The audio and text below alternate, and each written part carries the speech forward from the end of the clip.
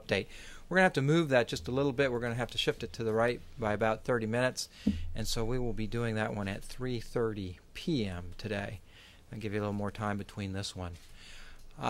Today we have with us again General Carl Strock, somebody that doesn't need any introduction to you.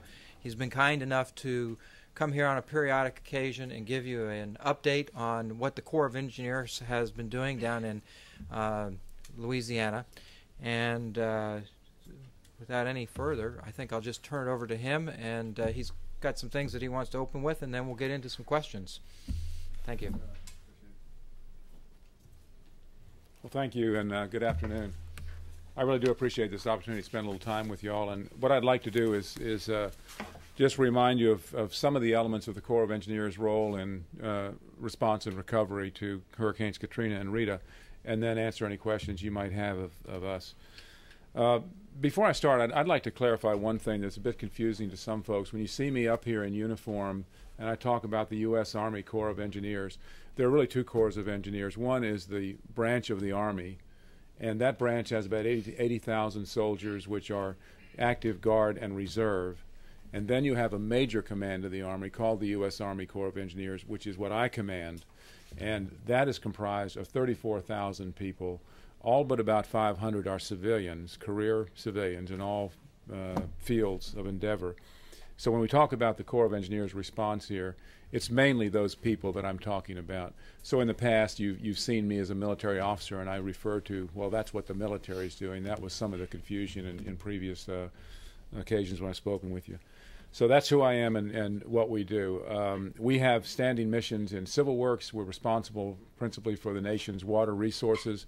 We do inland and deep draft navigation. We do flood control, hydroelectric generation, a lot of recreation, and a lot of things in the civil community. And those skills then come to bear when we respond to disaster. We also have a large military construction mission, which is worldwide, where we support military forces and provide the facilities they need for training and readiness. In terms of our response to Hurricanes Katrina and Rita, again, we're doing it in three ways. Direct support to FEMA. We're in support of the Department of Defense response, which is also in support of FEMA. And we're doing our inherent mission responsibilities, mainly related to flood control and navigation. Where FEMA is concerned, we are responding as part of the National Response Plan, which is based on the old federal response plan, which used to be just directed at response to natural disaster. With the creation of the Department of Homeland Security and putting FEMA under the department, they've broadened the response plan to include response to terrorist attacks, with the idea that the cause of the catastrophe, while important, is not really relevant in terms of our response, because what you have is the same results. You have displaced people in need of food and water and shelter and medical attention and all those things. And so FEMA now responds to, regardless of the nature of the incident, responds in pretty much the same way, and that's the theory behind the National Response Plan. We are responsible for what is called Emergency Support Function 3, which is ESF 3. That's public works. There are 15 of these ESFs, and for which different branches or different departments have responsibility. Under that, we have missions to provide the bulk ice and water. We provide temporary power, temporary roofing, debris removal, which is our biggest mission in this one. We're doing technical assistance, and we're responsible for interagency coordination of infrastructure requirements in the response and recovery. We also do special missions like the unwatering of New Orleans that I'm sure you're very familiar with. In terms of support to the Department of Defense, it's mainly through staff augmentation, both the Joint Task Force that stood up in response to Hurricane Katrina under General Honore, and the similar one that stood up under General Clark from 5th Army to respond to Rita. Both of those had personnel from the Corps of Engineers, general officers who are out in command of our divisions that went forward to become the engineer and took with them military and civilian staff members to help coordinate the activities of military forces, federal military forces that were responding. Air Force, Navy, Marines, and Army engineers were out there responding to the disaster. In terms of our own inherent missions, there's a public law called 8499, which gives us authorities to do flood fighting without doing it under FEMA control without being directed to do so, because we have a responsibility in those instances. So we are now using those authorities to respond to this, and that mainly takes the form of doing the actual flood fights during the emergency, and then repairing the systems back to the original configuration following the emergency. We use these funds to do that.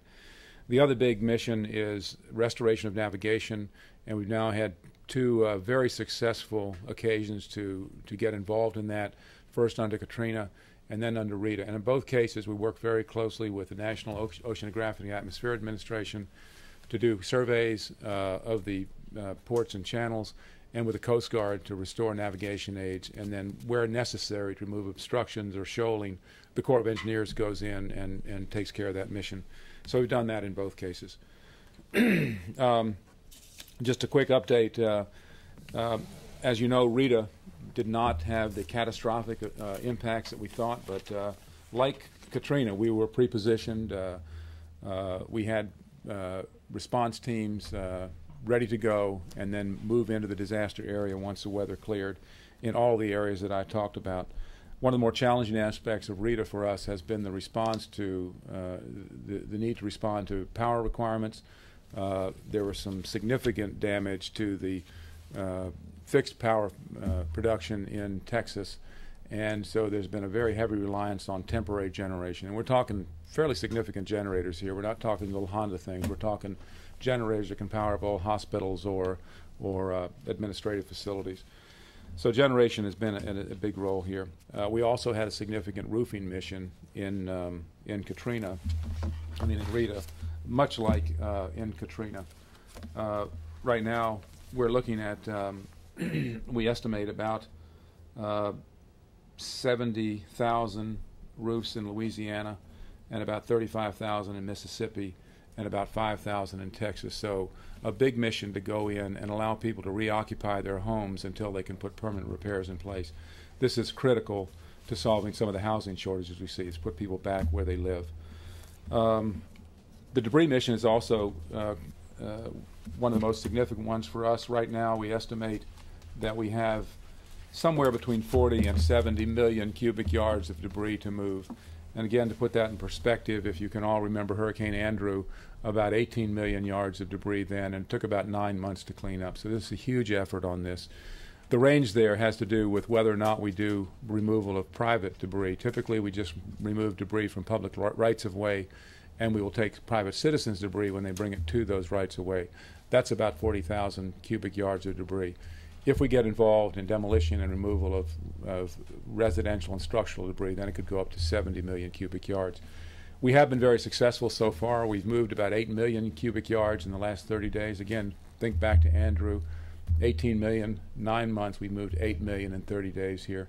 And the reason we're able to do that is we put very large contracts in place, and we've surged on this mission because it really is the way that we set the conditions for recovery by getting people access back into their homes and towns and allowing the recovery to begin to take place. So debris has been a big part of this mission. Associated with that, well, let me before I get into that piece, the other things we're doing right now that are related to our inherent responsibilities are conducting project condition surveys, and we do this for a couple of reasons. First of all, we need to put the projects back in their condition that they were pre-landfall. And so we got to go out and figure out what needs to be done there, and then make those needs known to Congress and the administration for resourcing. But the second is we also need to make sure that decision makers are aware of the level of risk associated with the condition of the projects, especially our flood and hurricane protection projects. And as you know, Mayor Nagin, in his decisions on when and how to reoccupy the city of New Orleans, has to understand those risks. And we characterize the risk to the citizens of New Orleans in two ways.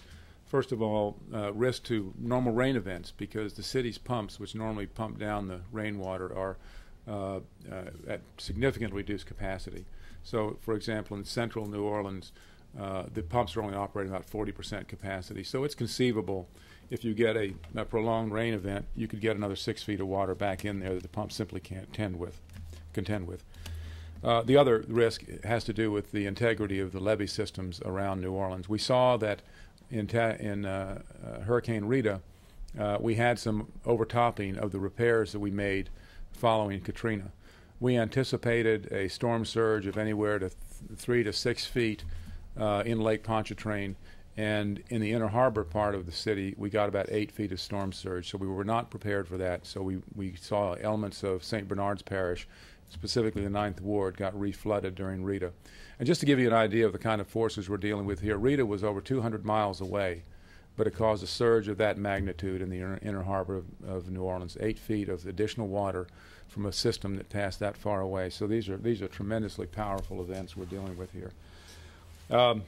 The other thing that, of course, we're doing is assessing the performance of the system because we want to put it back in shape as quickly as possible. It is our goal that by the beginning of next hurricane season, which is around the 1st of June of next year, we will have the Category 3 protection that existed prior to Katrina back in place.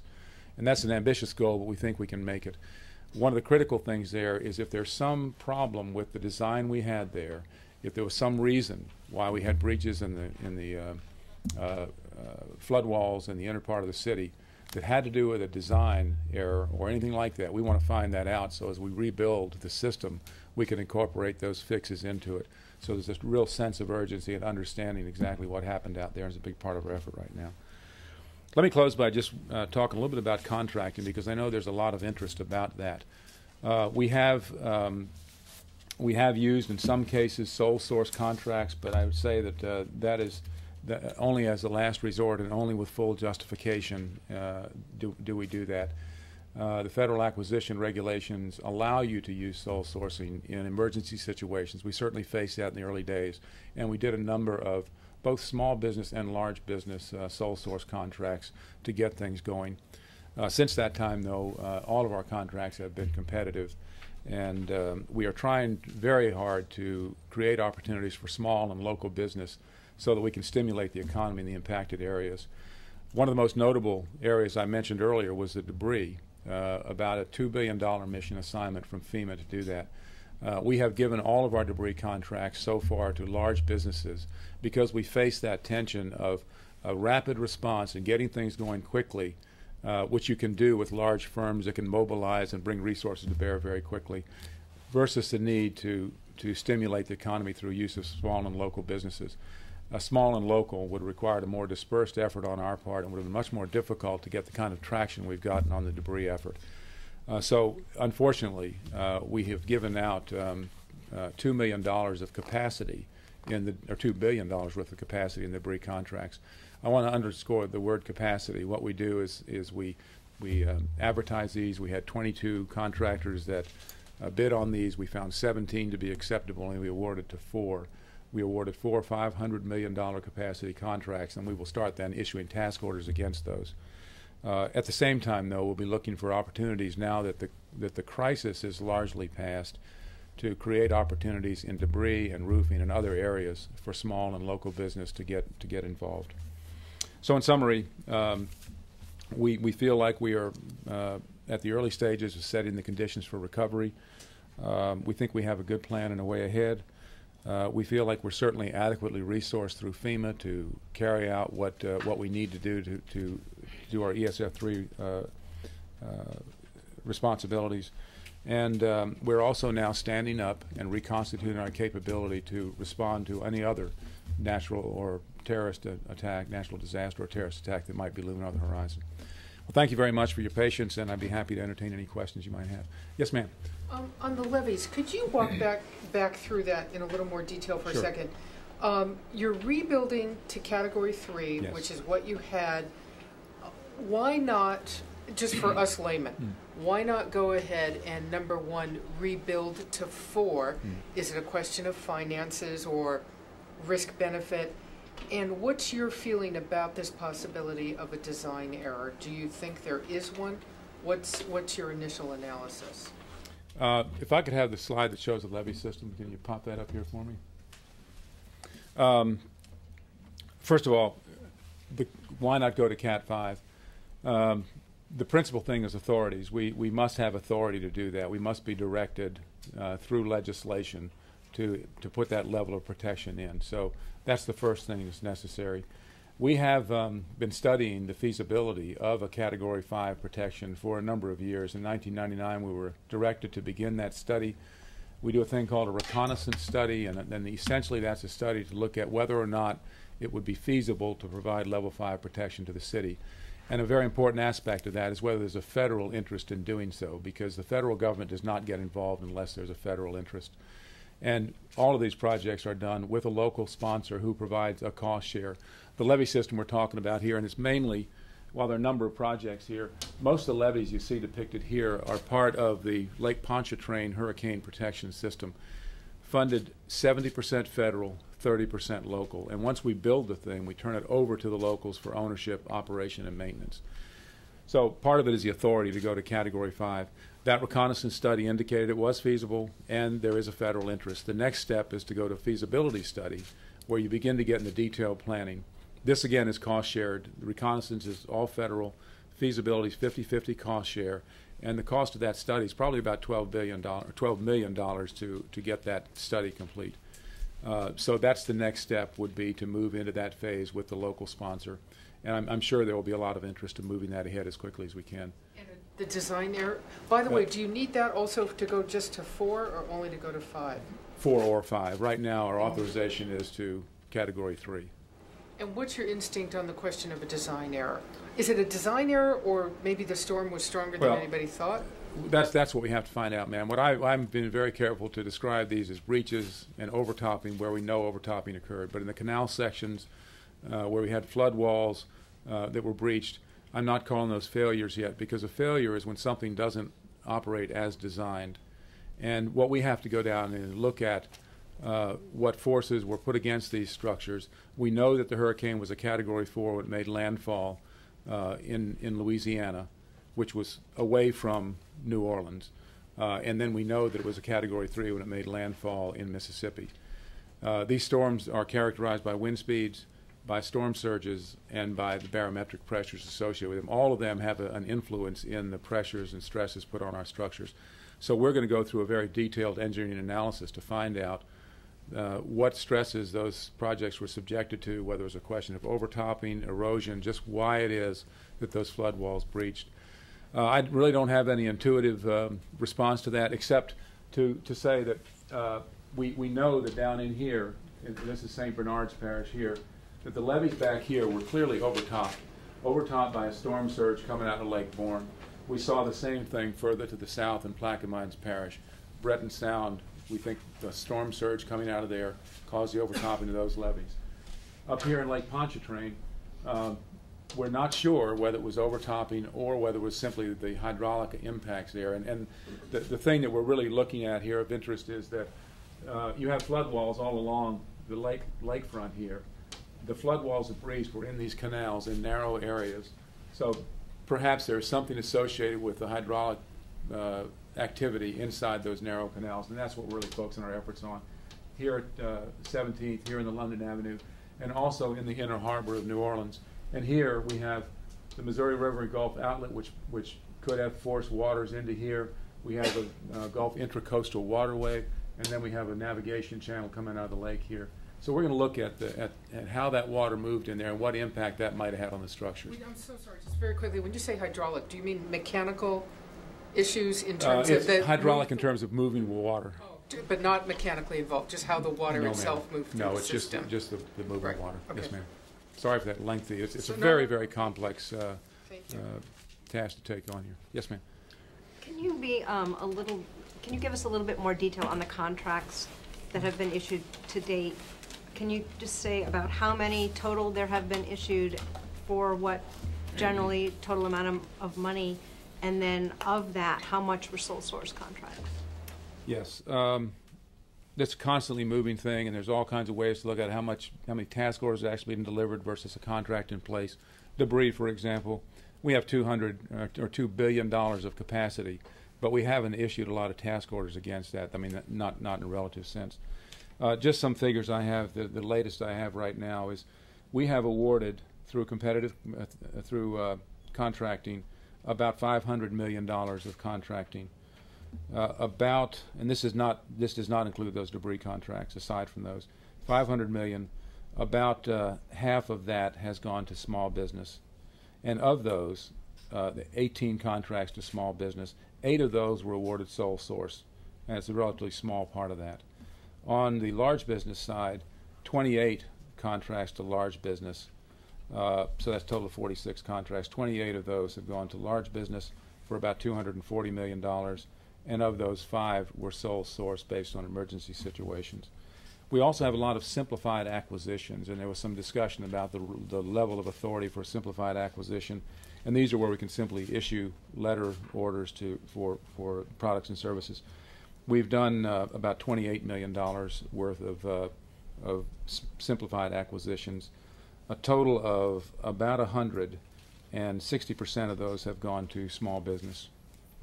And about 40% of that 100 have been sole source without a competitive simplified acquisition process. So we have.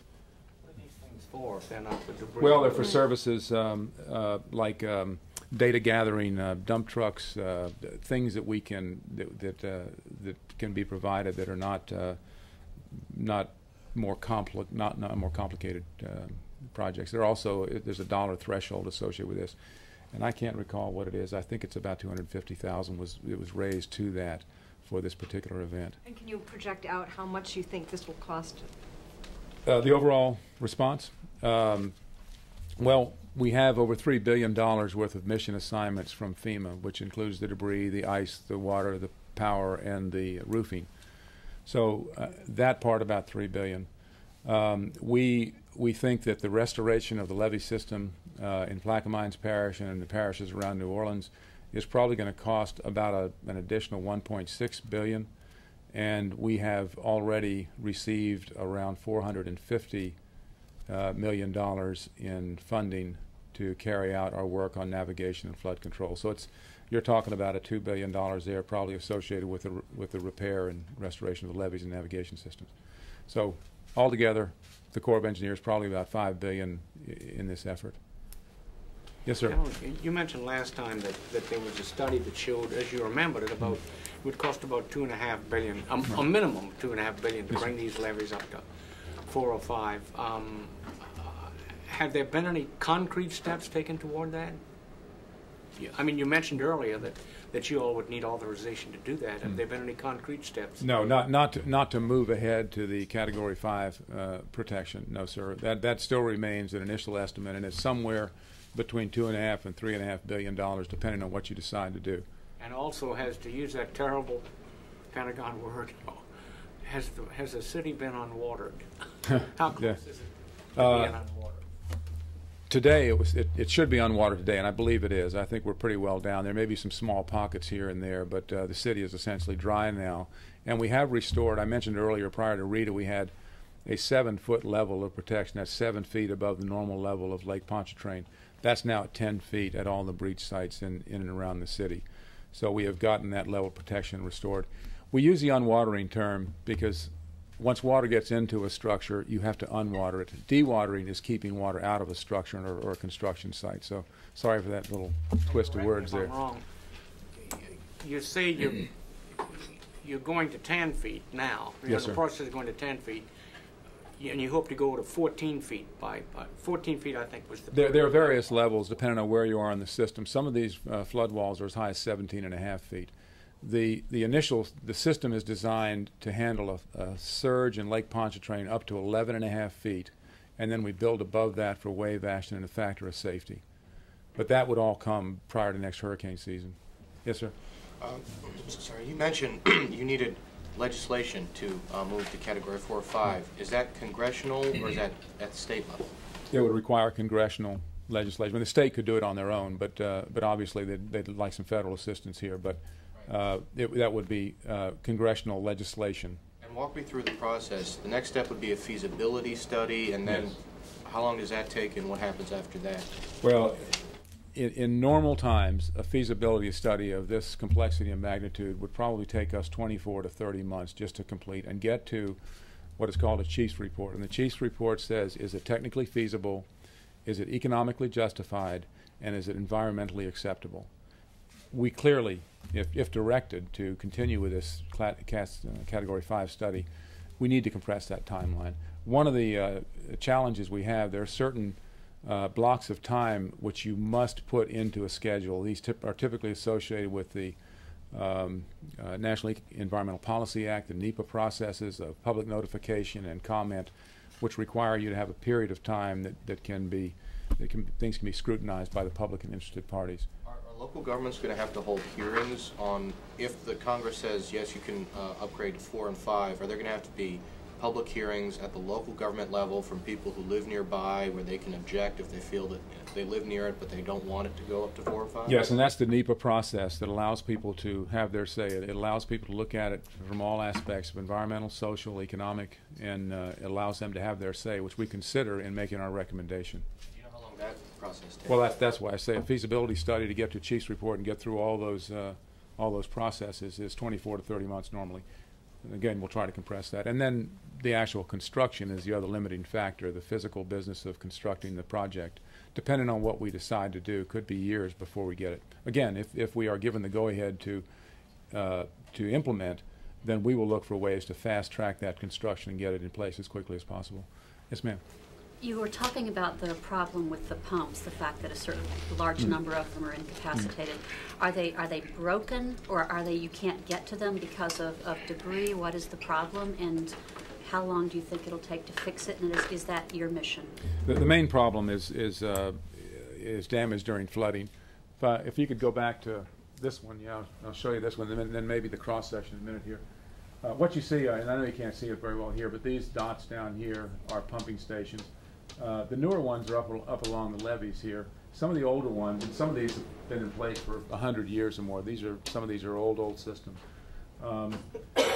These pumps are part of a thing called the Southeast Louisiana project, and they are all about dewatering the city, getting rainwater out of the city. These are not meant to fight floods.